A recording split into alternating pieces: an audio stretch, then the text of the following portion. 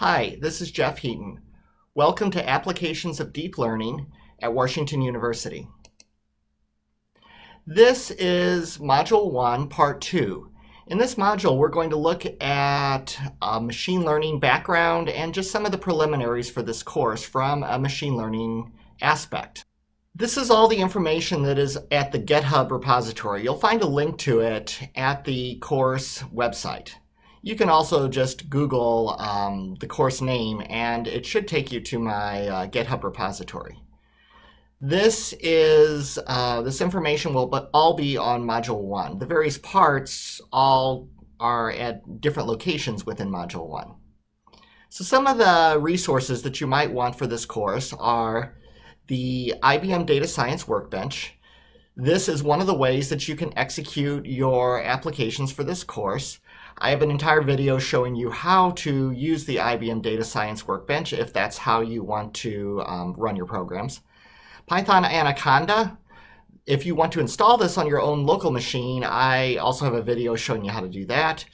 More information on Jupyter Notebooks, Tensorflow. We'll use Kaggle later on. That is a form of competitions. We'll run a Kaggle in class competition for this course for one of the assignments. And of course, here's a link to the GitHub repository, just the main level of it. First of all, what is deep learning? Deep learning is essentially neural networks. It is using neural networks for machine learning where you give them input and you teach them to make predictions. So as far as what is machine learning overall, you have traditional software development. If you've started out more from a programming background, you'll be familiar with this. You are provided input data and you create program code. You take your input data and you take your program code and you run it through a computer and that produces output. That is traditional software development, at least back-end software development, where you're taking data, you're taking program code, and you're producing output. If you're doing web development, this is just a much tighter cycle where basically the input is very quick from your user and you produce an output, which is a web page or other graphics that you're sending back to the user. Machine learning kind of flips this on its side. So now we have input data and we have the expected output and we send that to the computer and we get actual program code coming back from it. This can also become very iterative. We'll see programs where literally you're giving the computer, the AI program, input, and maybe it's looking at output, maybe it's not, but it's literally producing data right back at you as it's working with it. So largely, the difference with machine learning program is you have a spreadsheet that perhaps has a decent amount of data on it. You pick one particular column that you want to teach the deep neural network to predict, and you provide it with data where you know the output and it learns to produce that output. So later on you can have data where you don't know what that output is going to be and it will fill it in for you. Now the input doesn't have to be a spreadsheet type data. It can be images or any other variety of thing. The spreadsheet sort of situation that I was talking about, you can see here at the predictive modeling. This is a classic data set where you're just giving it 4 measurements of a particular iris flower and then it's giving you back the species that it thinks it is. And of course, you can do computer vision where it'll tell you if something's an airplane or other thing, and time series. We'll learn all about those as we go through this course. There are overall 2 types of neural network that you will encounter in this course. That is a regression neural network and a classification neural network. Regression and classification are the 2 high-level designations for a neural network, or really almost any type of machine learning model, at least for supervised learning. It's very important that you understand the difference of these. In semesters that I've taught this class before, I've seen students trying to set up a regression problem as classification, or vice versa. The difference is, what is the output from the neural network? Is the neural network trying to assign a numeric value to it? So one of the data sets that we'll play with a lot in the beginning of this course, two of them in particular, one is the classic iris data set where you have 4 measurements of 3 different types of iris flower. And the idea is you try to teach the neural network or any machine learning model to classify what type of iris you have based on those four inputs. So that is a classification. You're trying to classify into into 2 or more, typically, classes. Up here, this computer vision problem that we're looking at, that is definitely classification. You are trying to pick how many. You're trying to pick, what is it, an airplane? Is it an automobile? Is it a bird? And you're giving the neural network all sorts of examples of these. This time series one, you're trying to predict the number of sunspots based on how many sunspots there were over the previous day, the day before, and the day before that. That's very much a time series problem, but it is a regression time series. You're trying to predict the number of sunspots that you are going to have the next day. If you were trying to predict the type of weather, maybe like cloudy, sunny, whatever, that would be classification. You're trying to put it into classes. So classification and regression, definitely make sure that you remember the difference between those two. And what are neural networks? Neural networks are a type of machine learning model. Neural networks have risen and fallen several times in their popularity. Right now, we're very much in a neural network renaissance due to deep learning, which was introduced a number of years ago. Neural networks, the 4 people that you see below are very much the luminaries, the primary researchers of deep neural networks, and particularly Geoffrey Hinton has stuck through them through their ups and downs. Really, all of the 4 have. The 4 people pictured from left to right are Yann LeCun. He is now with Facebook and New York University. Yann LeCun is really the computer vision person. He's done a lot of work, really invented what became the convolution neural network.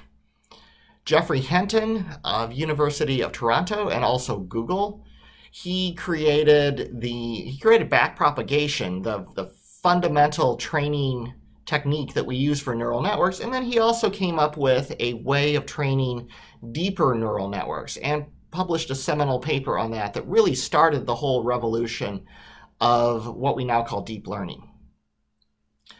Yoshua Bengio is a co-author of a very good book about probably the seminal textbook on deep learning, and the book is actually free and online, so we'll take a look at that, and I will reference that book a number of times through this course. Andrew Ng, of course, is famous for many online courses and other things that he has created. He formerly from Beidou, and also Stanford University. He's done a lot of robotics and other applications of deep learning. So why deep learning? Deep learning is very similar to some other machine learning models that you might have dealt with, like support vector machines, random forest, and gradient boosted machines. There are certain applications that deep learning really shines on that these other areas just can't process as well. In particular, 2 of those, really 3 of those, the first 2 are computer vision and time series. There's special types of neural network, of deep neural network that we will get into, LSTMs and gated recurrent units for time series, and the convolution neural networks for computer vision. And even a very, very new type of neural network for computer vision that was really just released a few days ago as I'm recording this video, the capsule neural network. So we will definitely look at all three of those types of neural network through this course. Then the third type of area where deep learning really shines, I think this is a somewhat optimistic diagram, but it shows that basically as you increase the amount of data, the performance for deep learning continues to increase. Older algorithms, it tends to increase, and importantly, they tend to outperform deep learning. But once the amount of data gets so large, deep learning tends to keep on learning where the older platforms have plateaued. This is a diagram that I got from Andrew Ng that I've seen quoted quite a bit. When you're analyzing diagrams like this, first of all, this is a very theoretical, non-empirical sort of diagram. For one thing, the axes don't have labels. You don't know if this is linear scale, logarithmic scale, or anything. I always I'm a little skeptical of diagrams such as that. And then the other thing too is it doesn't show where deep learning plateaus. Believe me, this line does not extend into infinity. So it's very convenient on a lot of charts like this. They'll cut it off just before the algorithm that you're trying to really promote starts to drop off. But overall, this part of the diagram is quite true. As you give it more and more data, deep learning, if you don't have a lot of data, if you're dealing with small data problems, deep learning is not necessarily going to buy you all that much. And we'll see that. I'll show you some simple, very small data examples so that you can just get the neural network working. But then later on in this course, we will deal with bigger and bigger data sets. I won't give you too big of data because I want you still to be able to run deep neural networks that are able to execute on your actual computer.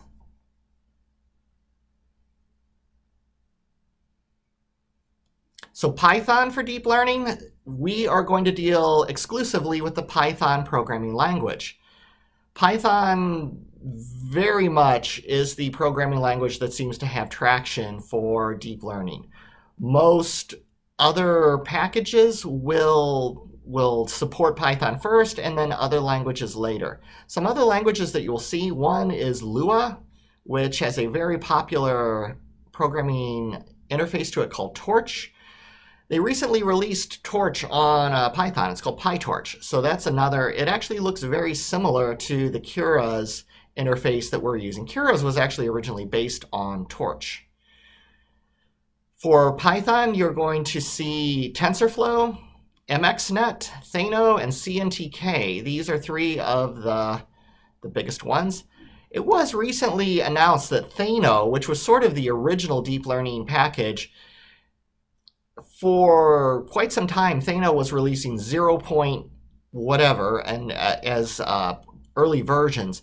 They finally released version 1.0, and they've announced that 1.0 will be the last version of Thano.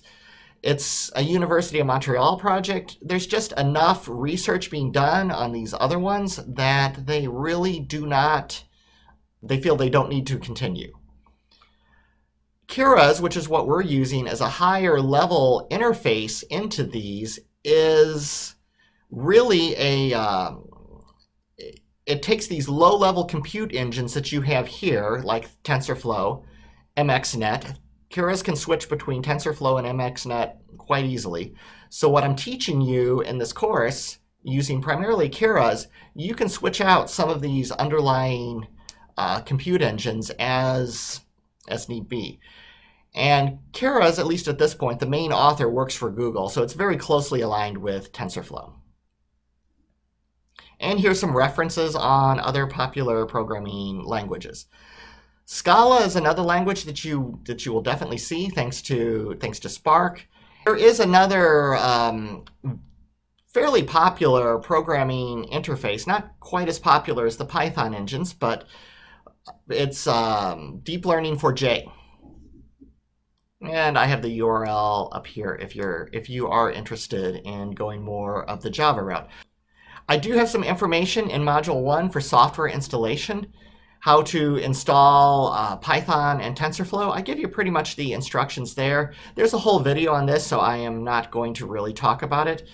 The thing that you will want to look at is these last two lines.